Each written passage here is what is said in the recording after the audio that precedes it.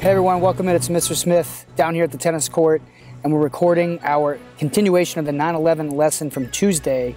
Remember, everything on this video will and can be assessed on our first quiz of the year in both government and global class this coming Thursday. So make sure you guys pay close attention. Make sure you take some good notes because the quiz is open note. And also make sure you sit back and enjoy the lesson. But the guy I want to introduce you to now is really the brains behind Al-Qaeda. That is Khalid Sheikh Mohammed, also known as KSM. KSM was Al-Qaeda's main plotter, planner, organizer, recruiter. The guy did it all.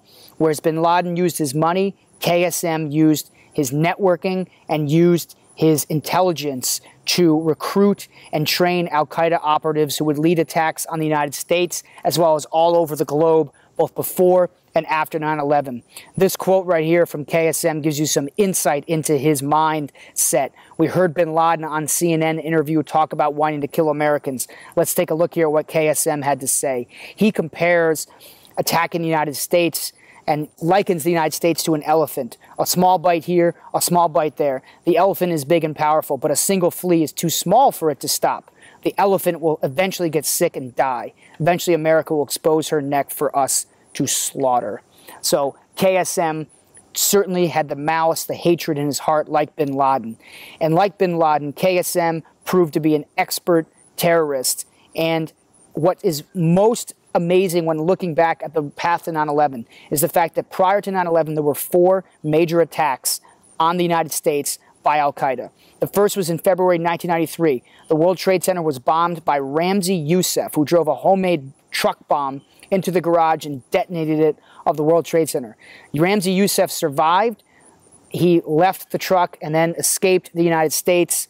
His uncle, by the way, was KSM. So there's KSM's hand on the first World Trade Center attack, which really exposed security problems that unfortunately were never quite taken care of when it came down to later in time with the 9/11 attack in 2001.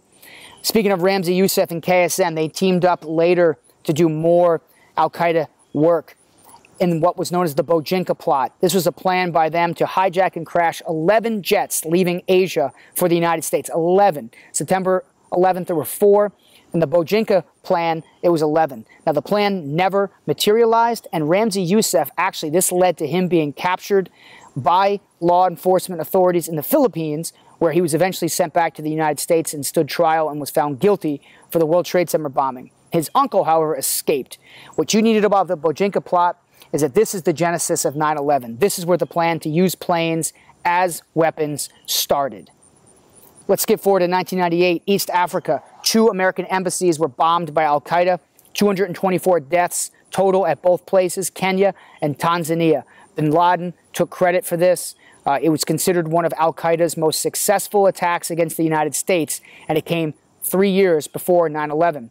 But the most current attack prior to 9/11 was when an Al-Qaeda suicide bomber drove a boat, a homemade boat bomb, into an American naval ship, the USS Cole. 17 sailors were killed.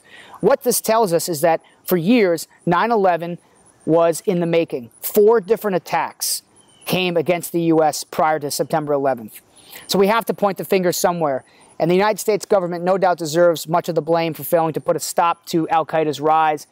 Could they have halted 9/11? Who knows? But we have to point the finger in 4 different places. First, presidential inaction. 3 presidents, George H.W. Bush, Bill Clinton, and George W. Bush, all were in power during Al-Qaeda's rise. None took direct action against Al-Qaeda.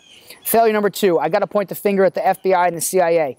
Both intelligence agencies failed to share key information. Both knew about bin Laden, KSM, but neither collaborated. There was very little teamwork at this time. And the way that the government was set up, both groups kind of kept information secret from one another. Perhaps if they had worked together, they could have uncovered more information. And this leads me to failure number 3, misread flags. We talked about the hijackers getting into the United States. Boy, there were lots of opportunities to sniff those out and to put a stop to that, but the government, unfortunately, just didn't have the foresight and wasn't looking in the right places. And 4, we have to blame our own sense of invincibility. KSM was chattering out there on internet boards. Bin Laden was on TV talking about his plans to strike the United States. Nobody took those guys seriously, and unfortunately, looking back in hindsight, that was a big mistake.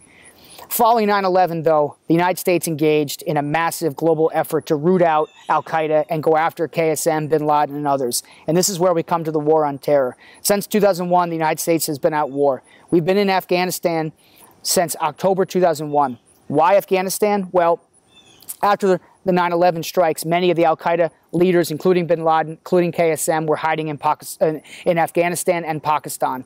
Afghanistan is where most people believe Bin Laden was, so the United States went after him. Bin Laden was not captured, however, in Afghanistan. But the United States has remained in Afghanistan. It's been our longest-running war, all the way back since 2001, so we're talking 19 years. It's the costliest and longest war ever fought in American history. Now, later in 2003, the United States invaded Iraq. Iraq had nothing to do with 9/11.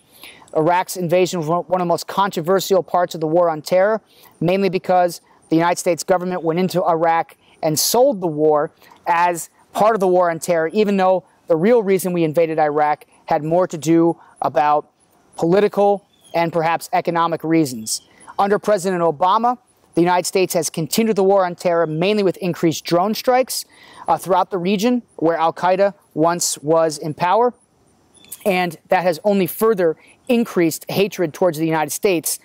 And I would argue one of the most defining moments of the war on terror was in 2011, May 2011, Osama bin Laden was killed in a raid by Navy SEALs while bin Laden was hiding in Pakistan. These are just some of the highlights of the war on terror. But we have to understand that we are still at war. Our military is still in war zones around the globe. And so never forget that the world that you were born into has always been at war. And our government has and will continue to be fighting the war on terror for years to come. So where does this all leave us? Well, let's first talk about what changed here in the United States and around the world. First of all, in the United States, Congress snapped into action and passed many laws to increase its power to survey and prosecute alleged terrorists. This is known as the Patriot Act. The Patriot Act is something we'll be covering in government class, not so much global history, but it's good to be aware of it. The Patriot Act has given the government immense powers to spy and survey alleged criminals, especially terrorists. And that has become one of the most controversial aftermaths of the 9/11 attacks. Speaking of controversial, nothing is maybe more controversial than the government's approval of enhanced interrogation techniques, also known as torture. The United States government gave permission to the CIA and other law enforcement agencies and the military to use torture techniques to get terrorists to give up information.